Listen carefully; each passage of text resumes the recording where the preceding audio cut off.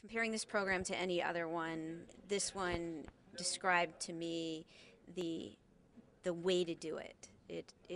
I'm able to take from here and apply it to what I do, where I've not been able to do that before. I was just given the theory about what I should be doing, but never came back with the takeaway of, oh, okay, I understand that, and here's how I'm going to do it. Cram it, put it all in perspective. This is when I'm doing it, this is why I'm doing it, and kind of gave you that refresher, and it structures everything. I teach curriculums that are already made for me, but I know why I'm doing things at certain points, and I know where I need to inject certain things that the curriculum's lacking and change it up a bit so I get the understanding that I want in the end.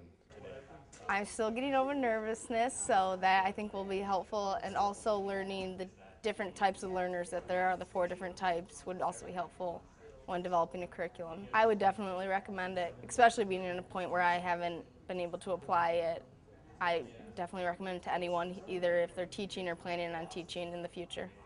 The biggest thing I'm going to work on it at different steps, but the one thing that I'm going to work on first is figuring out what my hooks are and relaying those to the trainees, because that will teach them why they need to know the information, just to continue to try to engage them throughout my sessions. They're going to walk away with a comprehensive understanding of the material, whereas without this, they may or may not know it, that this is, if I've been used a rule of the room trainer, they're going to otherwise walk away with, I have no idea what I was just told, and I don't know why I need to know the information. I work for University of Michigan Hospital Security. We do a lot of training for external groups as well as our internal groups. So it's structuring our core training that we teach them every year, annual training, in a way that they can better understand it and know why they're doing it.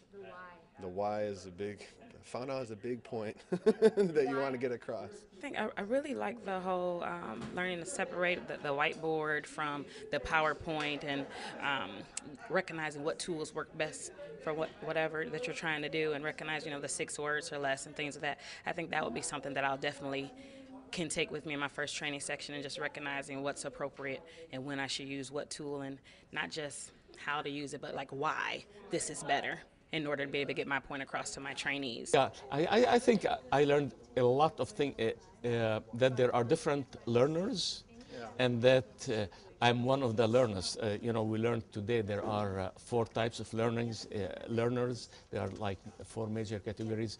Talker, you have the researcher, you have the step, and I believe the creator. Right. I believe I myself is a step learner plus a little bit of talker. So it's natural for me to deal with learners who are step, because I create the way. Mm-hmm. But now I think I have to be more aware of the other type, and tailor my teaching skills and my curriculum to meet their needs. And I think I learned a lot today about that. I think the Rule of Room seminar is a great way for trainers to refresh perhaps what they know, and also to learn some new tools and tricks that will help them enhance their teaching style and allow them to bring their personality to the classroom so that they can teach all learners. Retention, they're going to understand the goal in what we're trying to teach them. They're going to understand that there is a need for it, and that need is going to be the first thing they think of when it comes to it. But you're also getting your return on investment with the time you give, because they are actually learning something.